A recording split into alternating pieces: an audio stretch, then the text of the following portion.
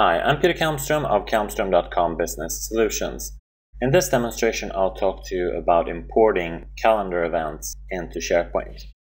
That might be useful if you have a lot of information in an Outlook calendar that you want to get into SharePoint quickly. It might also be that you have an ICS file. ICS files are very popular, such as on the ESPN site, which is an American sports site. So see, I've gone into the Atlanta Falcons here, and I can export the calendar into Outlook.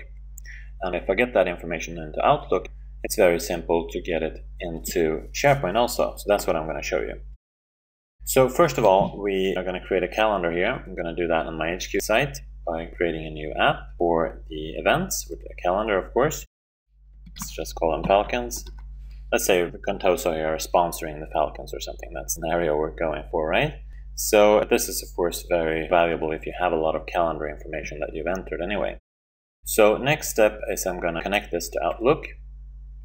Just allow that. There we go. There I have my ESPN calendar, which I've already exported from the ESPN site, and there my HQ Falcons site. So now I want to get the information. Let's switch over here to switch those over to week view, and we can see them. So now, of course, I can drag and drop these, but a much more powerful way of doing it, if you have multiple events like this, is to change the view. Here's the change view, and you change that to a list, and then you go into the ESPN calendar, change again to a list right there, and there I have the games. And of course, now I press Ctrl A to select all of them, and then I simply do Ctrl C for copy, or you right click and select copy, and then you go into the HQ site, which of course the SharePoint site, change the view again to the list, and then you simply paste all of it in there. So that's how you moved a bunch of appointments, and that works for thousands, and I've even tried it on tens of thousands of appointments too, from a personal calendar that somebody wanted to move into SharePoint. And so you can either just move information from Outlook, or you can use Outlook as an intermediate step from an ICS into SharePoint. Let's just switch back here and look at the Falcons calendar.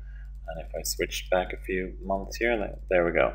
There are the appointments now in SharePoint also. Notice that I didn't even have to refresh. It was all read automatically for me. That demo shows you how to import data from an Outlook calendar or from an ICS file into a SharePoint calendar. The key here is to switch the view into a list, copy and paste. Thank you for watching this demonstration.